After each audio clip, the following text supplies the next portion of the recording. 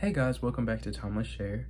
My name is Devontae, and today we're going to be reading in Job chapter 5, verses 8 through 10, and I'm going to split this up into two sections. And yeah, so starting in verse 8, this is still Eliphaz talking, and he's talking to Job still, and he says, "But if I were you, I would appeal to God, I would lay my cause before him."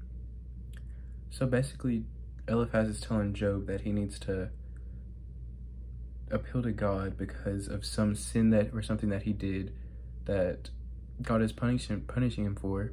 But if we look back in chapter 1, we learn that God is giving Job basically a test of faith because Satan is saying that the only reason Job is following God is because of the things that he's given him, and if those things were taken away, that Job wouldn't still follow God.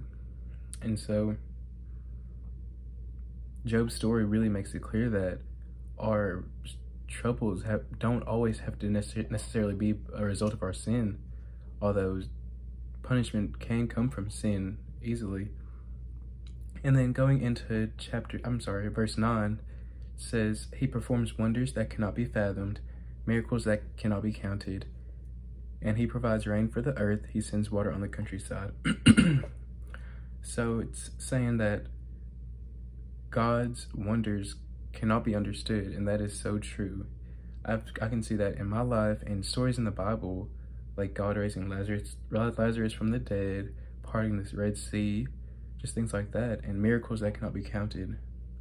There's so many miracles performed in the Bible that we can see throughout the Bible, and some that aren't even documented or anything, and even in our own lives. And we can trust that in verse 10 he says he provides rain for the earth, he sends water on the countryside. We can trust that God will provide for us in numerous circumstances. It may not always be how we expect it or how we want it, but it is always from God for his own glory. And we just need to bring that glory back to him in the way that we live our lives, in the way we perform, like in school, in our jobs, and things like that. And yeah, so this chapter was kind of hard to get something from, but those verses definitely stood out to me. And yeah, I just ask that you would check out our video on the plan of salvation. It'll be linked in the description. Thanks for watching. Y'all have a nice day.